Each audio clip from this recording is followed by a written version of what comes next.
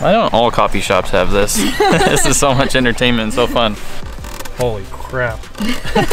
Holy cow, holy ham. I wanna go ham on this.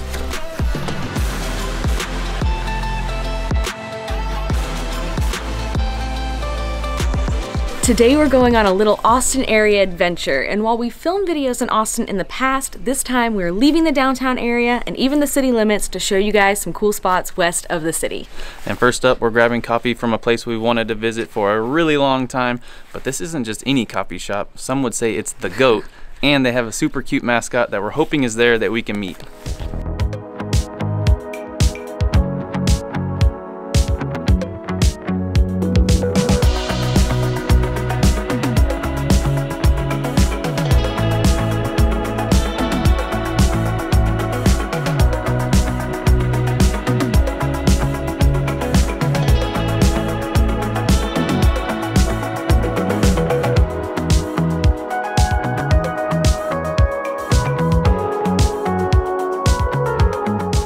We came to a spot called Civil Goat for coffee, but like we said earlier, it's not just a regular coffee shop. They have a goat mascot named Butters that just hangs around outside the coffee shop and will interact with you and stuff. It is crazy cool, and we've seen places or photos of this place for so long, but we've never been here. We've always wanted to go, and it's you can't beat getting coffee and getting to interact with an animal at the exact same time. So this place is pretty off the beaten path. It's on a road called Cuernavaca, kind of in the Westlake area. They do have a location north of downtown, but that location does not have Butters, so don't go there and expect the goat. You will not find it there. But yeah, this is just, even if the coffee was horrible, which I don't think it will be, like, awesome experience getting to hang out with the goat at the same time. The coffee's not horrible. It's very, very good. Caramel latte, The coffee's super solid also, and they roast their own coffee, and then they serve it to you in these super cool cups. Clay maybe, I don't know, but they're really cool. All right, but enough about the coffee. Cue cute montage scene of Butters.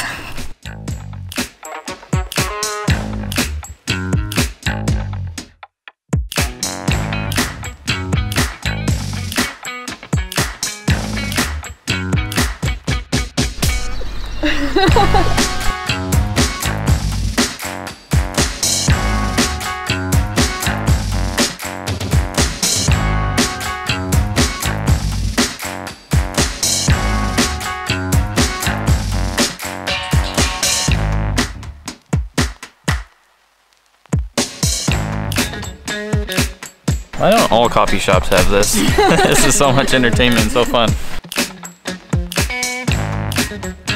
We could have hung out with Butters all day long, but we have a timed reservation at an iconic spot just outside of Austin called Hamilton Pool Preserve that we need to get to.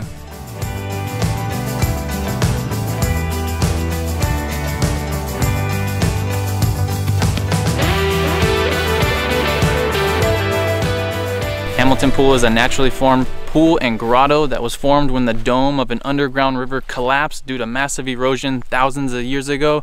That is just crazy. And now it is a popular swimming hole for locals ever since the 1960s. So there are a few very important things to know before visiting Hamilton Pool. First is reservations only, and that's with or without COVID. And the reservations fill up super fast, especially in the summer, so make sure to plan ahead.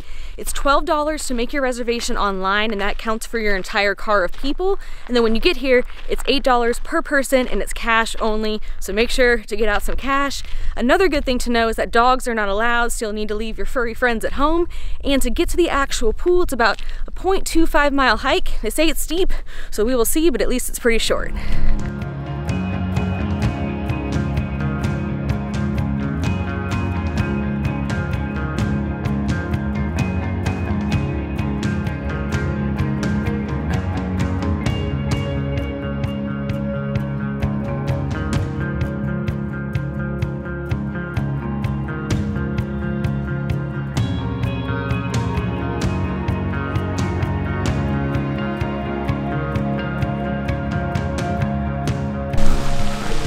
Here we are.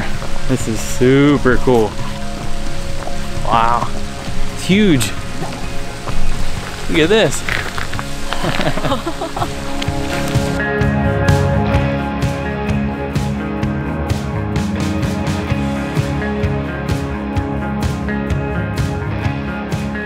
So I've been here once before, probably 6 years ago in the summertime. In the summertime, this place is popping off. There's tons of people out there swimming and floating, and it's usually sunnier. Today's kind of a gloomy winter day, and it's just like a really bright, like green and blue color in the pool.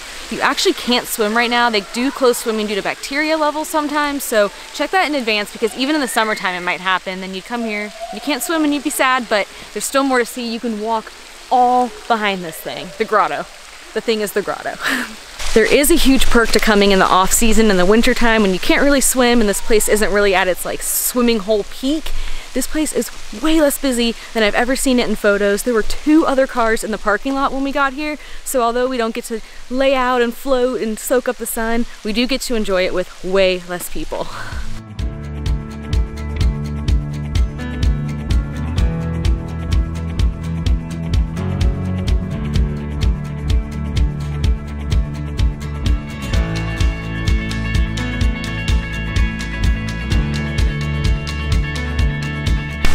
A little tight in here against the wall. Oh no.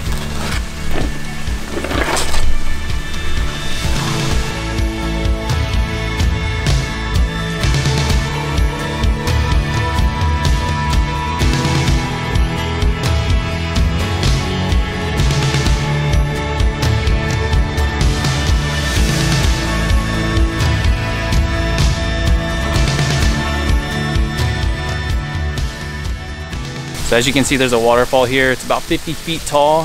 Just a trickle right now, but after some rain, it can really be a thick column of a waterfall. Super cool.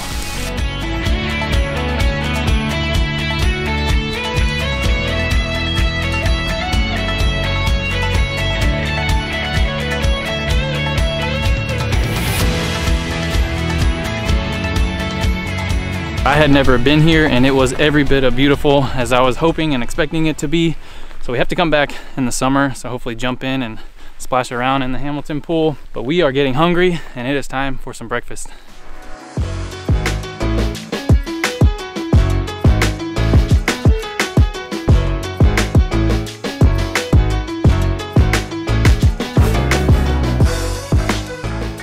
For breakfast, but I guess technically it's lunchtime, so for brunch, we came to a spot called Texas Honey Ham. It's located in Westlake, which is west of downtown Austin, and if you didn't know about this place, you wouldn't know. It's just tucked away in this little shopping center, pretty busy little area, but we've heard great things about this place for years.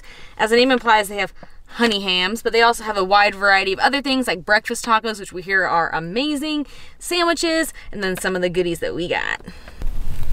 Oh, yes. Oh my gosh. Yeah. So you said it felt light, but it does not look like it's a light meal. No. Whoa. So what I ordered was the Benny. I'm so excited for this. It smells so good. Okay, so on the bottom, you can't tell it's there, but there is a honey cornbread muffin on the bottom, and then they lay their ham, probably a couple pieces of ham over the top of it, then a couple eggs over the top of it, over easy eggs, as you can see some of the egg runoff there, then their queso over the top of that, sprinkled with cilantro and cotija cheese. I could just sniff this all day long. It's so good. It made the whole car smell like queso. Yeah, it's delicious smelling in here. Oh, buddy.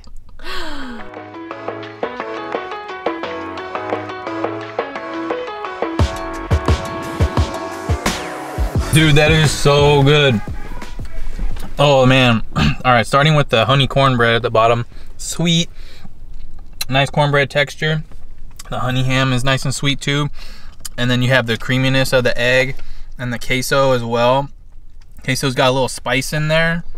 Oh, it's sweet, spicy, salty. Dude, this is one of the best breakfasts I've had in a while. This is delicious.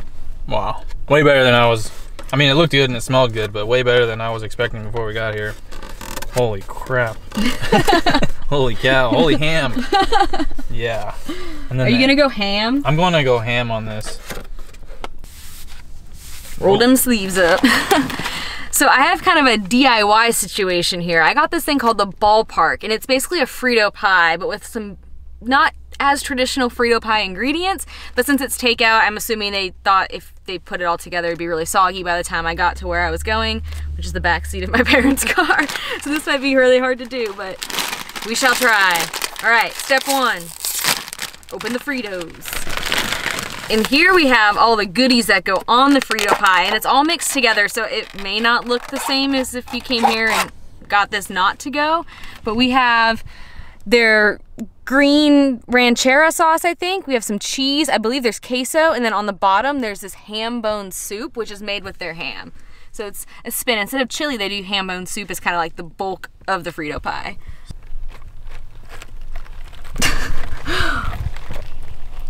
Oh my, and there's pulled pork! Oh yeah, there is. I forgot about that. And beans, huh? Or beans might be in the soup. This looks so good. It's also supposed to have a fried egg on top, but I got that on the side so Adam could eat it since I can't, but that would just make it even better if I could have that.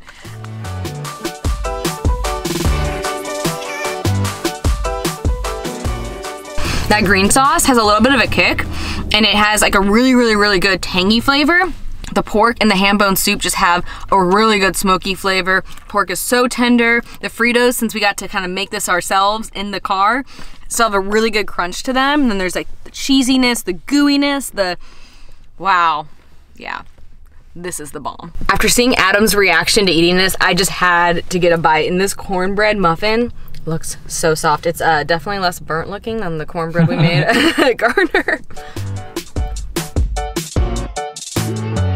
Never had a real Eggs Benedict, but this version of it, I don't know how you can beat this. So yeah, like you said, this place is just full of flavor.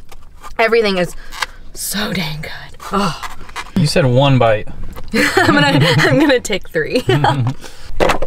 We got every last drop we could. Job complete.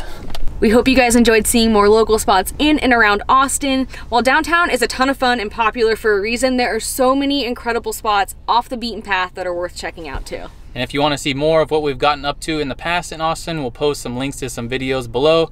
We've got some really fun Texas adventures planned coming up, so we'll see you next time. I don't know why I had Just smile. And we'll see you next time. Why did I do that?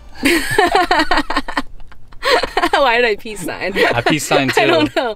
This is my Texas honey ham dance. This dish just makes you want to do it. I know, both of these are... We're gonna have a party in here. Texas honey ham, Texas honey ham. What? Okay.